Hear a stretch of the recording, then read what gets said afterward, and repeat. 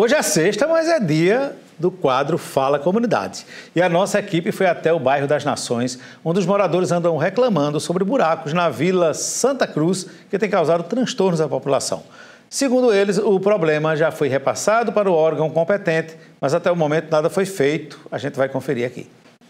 Seu Antônio é um dos moradores mais antigos do Bairro das Nações e há 72 anos não viu muita coisa mudar por aqui. Como cadeirante, vive em uma situação complicada e não consegue sair de casa por causa dos buracos e a falta de acessibilidade.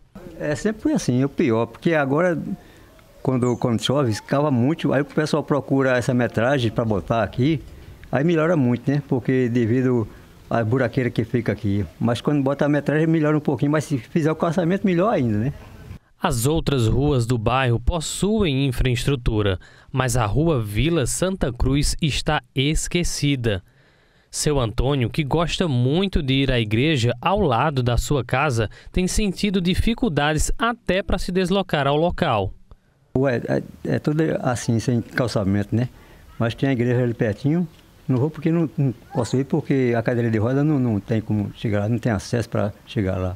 Essa outra moradora, que reside no bairro há 38 anos, conta que em dias de chuva a situação fica ainda pior e se torna preocupante para os moradores. A situação é como vocês estão vendo, né? Agora está no momento de verão, está melhor, mas na chuva fica impraticável porque muita água, muita lama, né? Durante o verão a poeira.